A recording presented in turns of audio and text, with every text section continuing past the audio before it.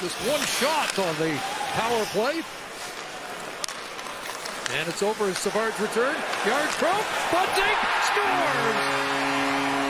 Doubles down, and the Leafs lead is doubled at 3-1.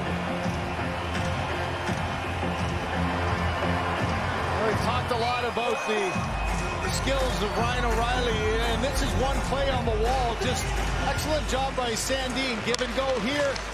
O'Reilly right between the legs, and now shuffle off his Yarncrook. And you have to, as a goaltender, Allen's got to respect that a shot might be coming from Yarncrook. Now he actually overplayed it as pretty aggressive play by Allen. He's square to the shooter, but he's sliding to his left, and on his off wing, Bunting puts it exactly where he needed to be.